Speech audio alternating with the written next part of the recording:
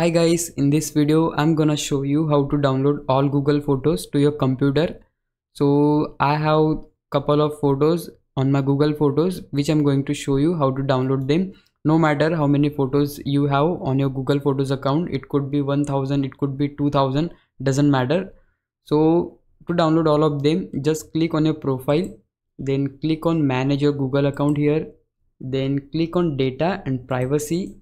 Once you are here, just scroll it down until you find the section for data from apps and services you use, and here we need to click on this little arrow, scroll a bit, and here you will find the option for Google Photos.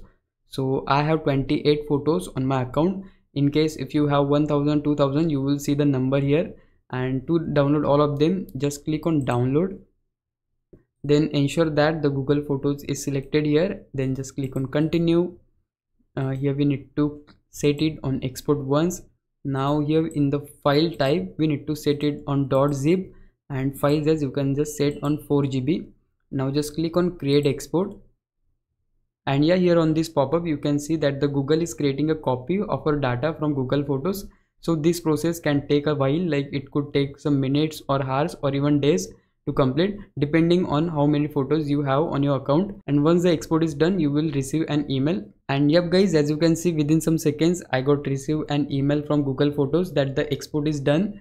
So to download the photos, we just need to click on download your files. Now here we need to enter the password of our account.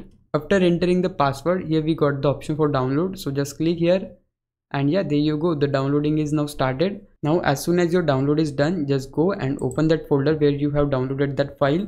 It is in my download folder, so this is the file. So firstly we need to extract the file, so for that just hit right click, then click on extract all, and just choose the location where you want to save this file. I want to save it on, let's suppose, desktop. Then click on select folder and just click on extract. So it is now extracting our files. It will take some time, again depending on your photos.